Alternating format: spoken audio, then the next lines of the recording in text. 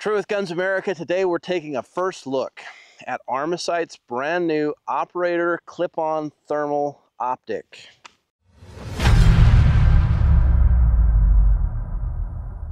Okay, so if you don't know what a clip-on is, this is what it is. It's a thermal that goes out in front of your day scope or your red dot, and it attaches quite quickly. This one has a fantastic ADM manufacturing. It's American Defense, quick detach. It just connects to your Picatinny rail.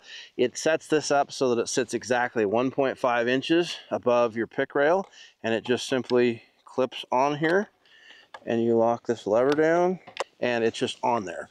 So this is rated for up to 50 cal, is what this is rated for. It's rated for -40 and up to 122 degrees Fahrenheit. So this thing is made tough.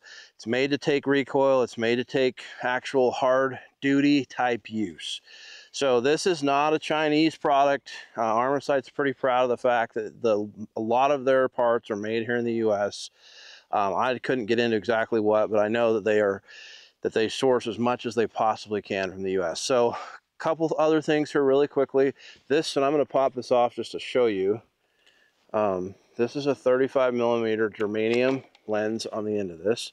It is a 640 sensor in this, so it's the latest, greatest. It's 12 micron pixel pitch. It's a net 40D for sensitivity, which that's how fine of measurements and temperature it can resolve. Armasight claims that it can see a man-sized target or detect it out to 1,300 yards. Let's just quickly talk through some of the features and how things work here. This knurled knob out here on the end is the focus wheel. So once it's on your gun, this is what you focus for distance. So you roll this and it will come into focus for distance. Now, this is a clip-on. This is not a do-it-all. This isn't meant to be mounted on your helmet. It's definitely too big and too heavy. It's way higher performance than what you would want as far as that goes. It does not have any way to adjust for focus up here for your eye. So essentially it needs to be in front of an optic that has a diopter that adjusts, because that's what makes the screen come into focus for you. So it's not that you can't see through this, it's just not really super clear. And I suppose if you had the right eye prescription, it would be, but for me, it's fuzzy. So, but when I look through it through the scope on one power, it's crystal clear, crisp, all that stuff. On the right side of it here, we have a pick rail, and you could sideways mount a red dot on this. You could put a rangefinder on it. I mean, honestly, whatever you can imagine putting on a pick rail could be mounted right there. This knurled cap comes off, and that's where your USB port is. That would allow you to run an external battery pack, or pull your video and photos off of this, which, speaking of video and photos, this will take video and photos internally. Now, here's the thing that it won't do, and here's the reason this will make sense to you guys that understand clip-ons, is that because it's out here in front of the scope, you're actually aiming with the reticle that's in your day scope. And this is the huge advantage of a clip-on, is that you can be out running around in the daytime where you don't want a thermal and running your day scope.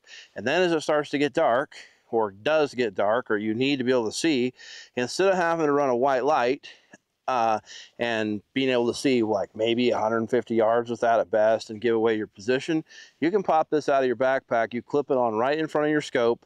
It goes right back to it uses the zero that's in this scope, and you're able to accurately shoot as far as you can make shots with your 1:6 LPVO.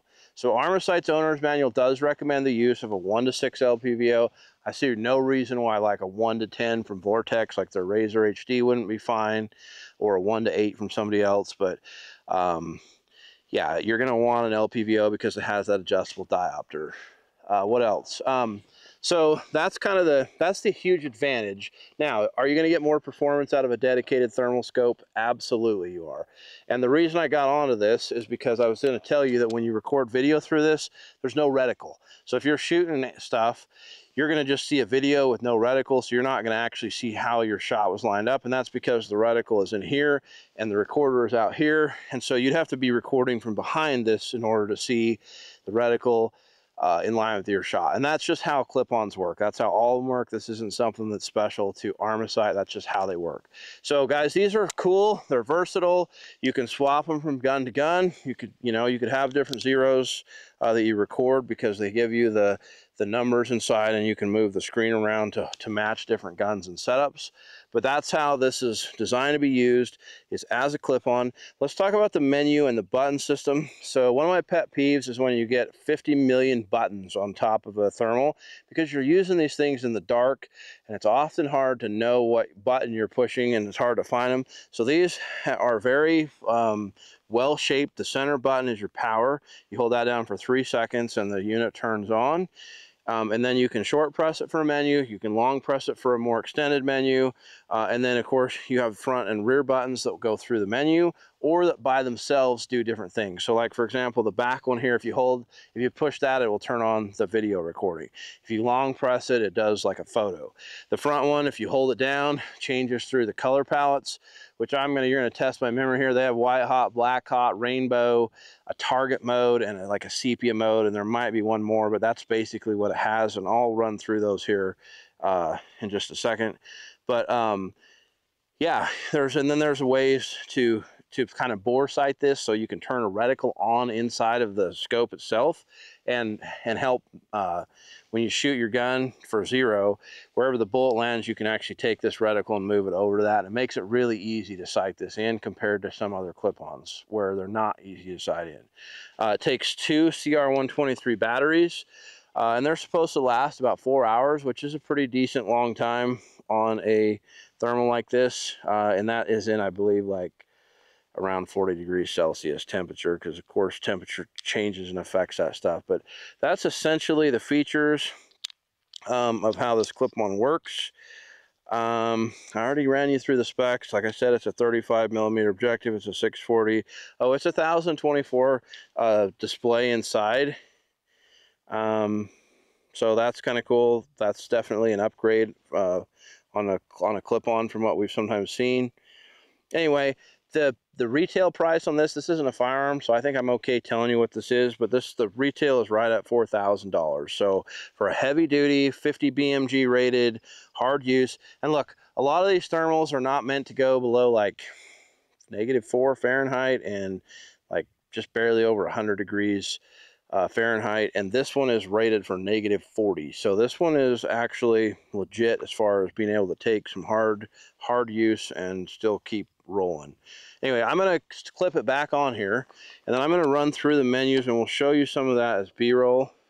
In fact, maybe we should just talk about it here. So what I'm going to do, so it's off right now. If I look through my LPVO, it's just a black screen. I'm going to hold the button down for 3 seconds, and then what comes up, and I got this turned up, what comes up is the Armasight menu, and it's on now. It's ready to roll.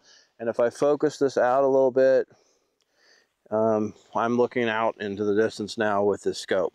So let me just show you what we got going on here. I'm going to start by recording. So this is now recording, and you can see this now as we talk about it. But you can see that the reticle is currently on inside. And to turn that on or off, we do a short press. Then we press it again, and this goes through the different presets for us. Default, if I go back up here, forest, detect, indoors, sky and sea. I think I actually like the detect mode the most. That's going to give you the most gain. You're going to see the most stuff. So if I press the menu button again, it allows me out of that part of the menu. I can go down here to the type of reticle. And this is for the purpose of zeroing, right? So I just turned the reticle off, as you can see. So that's how you would use that reticle to help you zero, should you want to do that. So I just move the menu again. This is the brightness is currently set to 5. And if we go one more time, there we go. We'll go back up to 5. All right, if I long press this, it turns the menu off. As you can see up there, it has a compass reading. It tells us it's recording. It shows me that I'm not quite level, and as I move the scope back and forth, it will actually help me get that level. You can see the -2, -1, And I don't know if I'm going to get it quite. There we go. There's a 0. And then it also has cant up and down. So right there is where level is. If I long press the menu button, you can see it gives me a more advanced menu. And there's an enhancement option. There's the bore sight option. There's a video, or there's a preview so we can see what we recorded. There's a compass. There's other settings right there. And then we could go into the about. If we hold it down and exit.